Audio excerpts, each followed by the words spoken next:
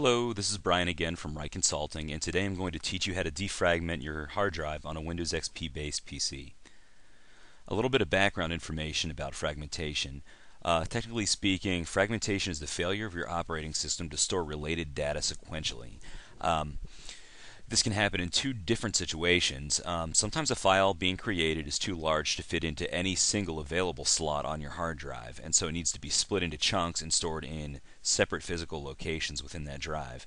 Another time fragmentation can occur is when a file is updated and the changes don't fit into the file's previously allotted space on the drive. What do you do about fragmentation? Well, first you need to know that your drive is fragmented. You can tell that it's getting fragmented because it stops running efficiently, and sometimes it might not even be able to store larger files because there's no single amount of space big enough to store that file. The solution is to run a defragmentation program, and I'm going to show you today how to use the one that comes free on Windows XP. To run the defragmentation program on Windows XP, you're going to start by clicking your Start button. Go to All Programs, or if you have the classic Start menu set up, you would just click Programs. From the All Programs menu, go up to Accessories, and go to System Tools, and click the Disk Defragmenter icon.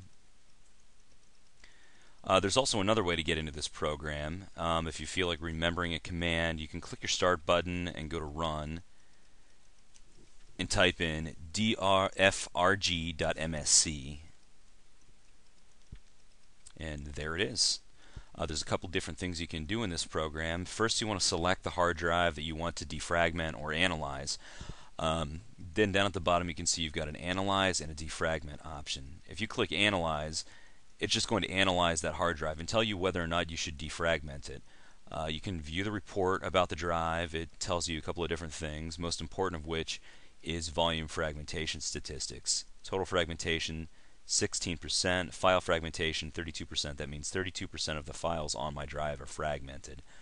If I click Close, it shows me a little image overview of my drive. The red files are fragmented files. The blue files are those are files that are already defragmented, basically. All of their parts are stored in the same location on the drive. Unmovable files are files that are already running in memory or belong to the operating system and can't be moved. And the rest of the white space up there is just free space on my drive. Since it told me I should defragment, right now I would click the defragment button and let it do its job. There it goes. I won't make you watch it, but this is performing a defragmentation as we speak. Well, that concludes this video tutorial about defragmenting your hard drive on Windows XP. Please visit my website, www.wright-consulting.net, for more tips, tricks, and tutorials. Thanks again.